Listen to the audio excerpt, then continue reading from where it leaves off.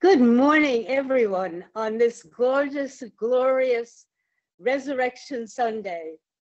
Witherspoon Street Presbyterian Church has already had a service at sunrise out of doors, and the story of the resurrection was told. It will be told many times today in many places, but Verse Speaking Choir wanted to tell it again in contemporary terms with song and detail, because it is such a magnificent,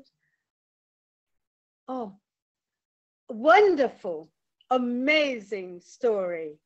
The story that we saw with our own eyes. We came here where they buried our friend and master to anoint his body with spices, as is our custom of treating the dead.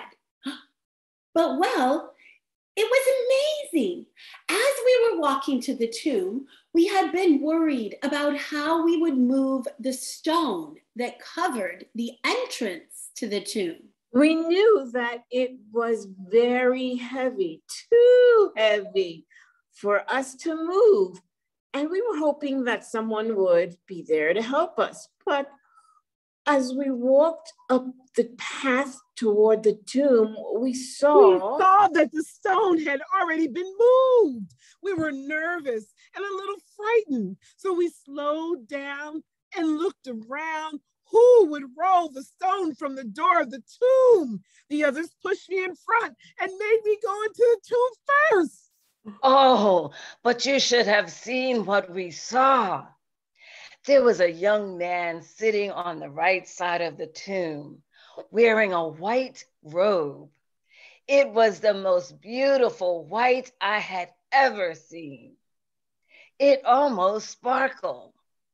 We were amazed and speechless. We dropped to our knees out of fear and respect and bowed to this radiant man. And then he spoke. Don't be amazed. He said, you seek Jesus, the Nazarene. He has been crucified. He is risen and not here.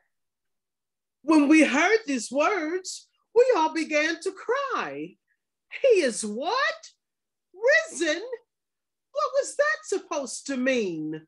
What is that? Risen. But the angel went on. Come, look at the place where they laid him. We all got up slowly and walked toward where they had laid Jesus. His garments were there, but his body was gone.